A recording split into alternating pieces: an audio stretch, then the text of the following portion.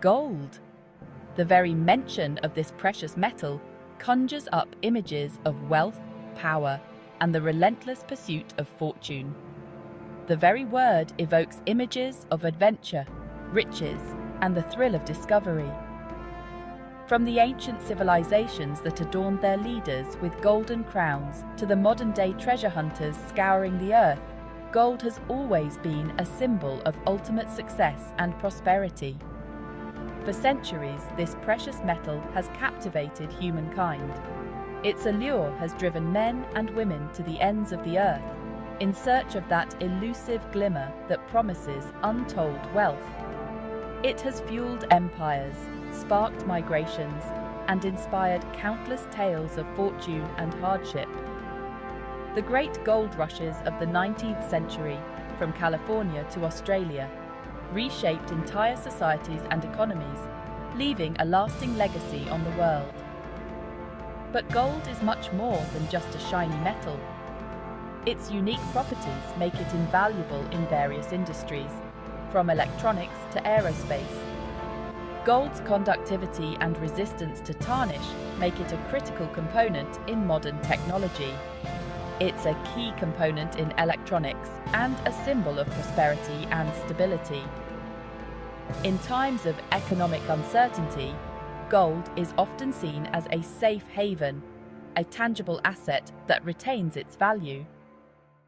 The desire to find gold has driven people to the far corners of the earth, pushing the boundaries of exploration and shaping the course of history. From the frozen tundras of Alaska to the scorching deserts of Africa, the quest for gold has led to the discovery of new lands and the expansion of human knowledge. Understanding how and where gold forms is essential for anyone hoping to uncover its secrets. Gold deposits are often found in specific geological settings, and recognizing these environments is crucial for successful prospecting. Prospecting, the art of searching for valuable minerals, relies heavily on geological knowledge. By studying rock formations and understanding the processes that lead to gold deposition, prospectors can identify promising areas to explore. By understanding the processes that create gold deposits and the visible clues they leave behind, prospectors increase their chances of striking it rich. Detailed geological maps and careful examination of rock formations can reveal the hidden treasures beneath the Earth's surface. Whether you're an armchair adventurer or an aspiring prospector, this essay will equip you with the knowledge to understand the fascinating world of gold exploration. From the history of gold rushes to the modern techniques used in prospecting, you'll gain a comprehensive understanding of what it takes to find gold. Gold is found in various geological settings, each with its own unique characteristics. From quartz veins in mountainous regions to placer deposits in riverbeds, the diversity of gold-bearing environments is vast. Prospectors, both past and present, have developed a keen eye for identifying these settings and the telltale signs that often accompany gold. The ability to read the landscape and recognize the subtle hints of gold's presence is a skill honed over years of experience. Join me as we delve into the depths of the earth, unraveling the mysteries of gold deposits and equipping you with the knowledge to embark on your own gold-seeking adventures. We'll explore the techniques used in both historical and modern gold mining and uncover the science behind gold formation. Remember, the thrill of the hunt is just as rewarding as the discovery itself. The journey of exploration, the excitement of the search, and the joy of uncovering even the smallest fleck of gold are experiences that stay with you forever. Gold, a precious metal prized for its beauty and rarity, is formed through a fascinating geological process that takes place deep within the Earth's crust. This process spanning millions of years, involves the interaction of heat, pressure, and mineral-rich fluids. Deep underground, where temperatures and pressures are extreme, hot fluids carrying dissolved minerals flow through cracks and fissures in the Earth's crust.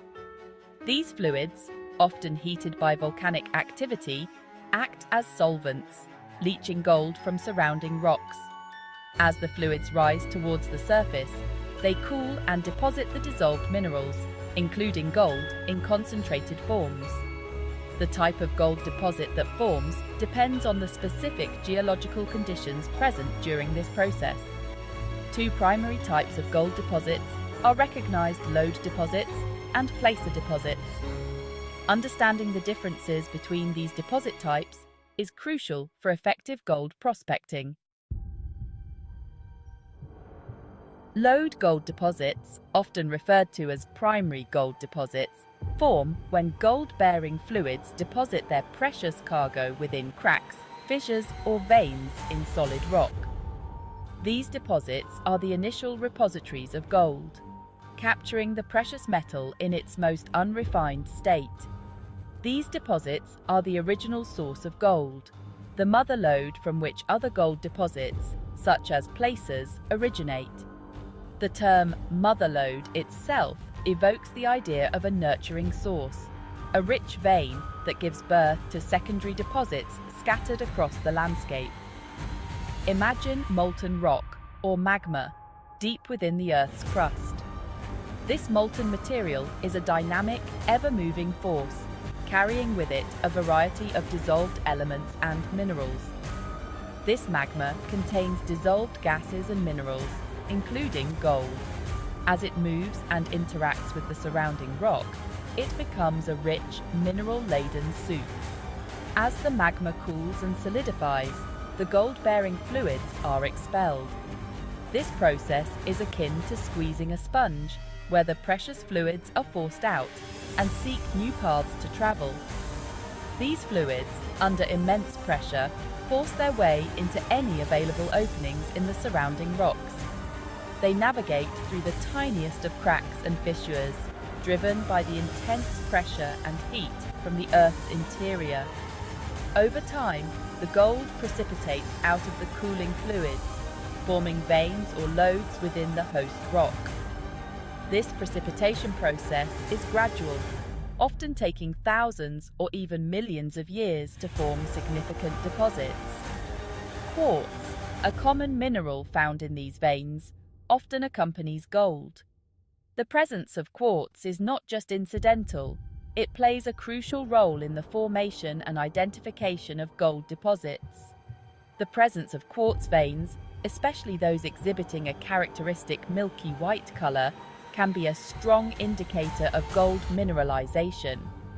These milky white veins are often the first clue geologists look for when searching for new gold deposits. Lode gold deposits are often found in areas with a history of volcanic activity or intense tectonic forces, such as mountain ranges. These geological processes create the perfect conditions for gold to accumulate and form rich deposits. These deposits can be incredibly rich in gold, but often require extensive mining operations to extract.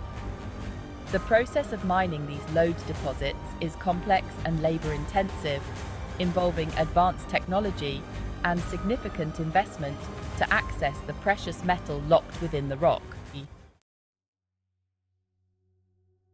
Placer gold deposits, unlike lode deposits, are secondary deposits formed by the erosion and transportation of gold from pre-existing lode deposits. These deposits are created over vast periods of geological time, as natural forces break down the original lode deposits and carry the gold particles away.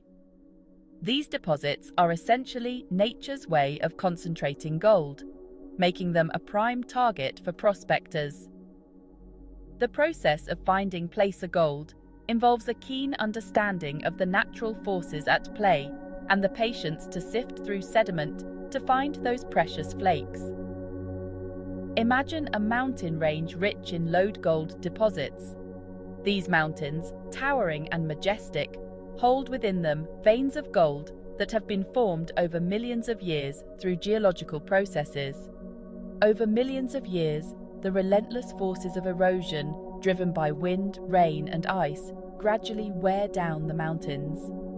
This natural weathering process is slow but powerful, breaking down the rock and releasing the gold trapped within. As the mountains erode, the gold-bearing veins are liberated from their rocky prisons. The gold, once hidden deep within the earth, is now free to be carried away by natural forces. This liberated gold, being denser than most other minerals, is then transported downstream by rivers and streams. The journey of these gold particles can be long and winding, as they are carried by the flow of water. As the water flow slows down in certain areas, such as bends in the river or behind boulders, the gold settles out of suspension, concentrating on the stream bed. These natural traps are where prospectors often find the richest deposits. These concentrated accumulations of gold are known as placer deposits. They represent the final resting place of gold particles that have travelled far from their original source. They are typically found in riverbeds, ancient stream channels, and alluvial fans, which are fan-shaped deposits of sediment at the base of mountains. These locations are prime spots for prospectors to search for gold. Placer gold is typically found in the form of nuggets, flakes, or fine dust. Each piece of gold tells a story of its journey from deep within the earth to the stream bed where it was discovered. For prospectors, finding even a small amount of placer gold can be a rewarding experience, connecting them to the ancient processes that created these precious deposits.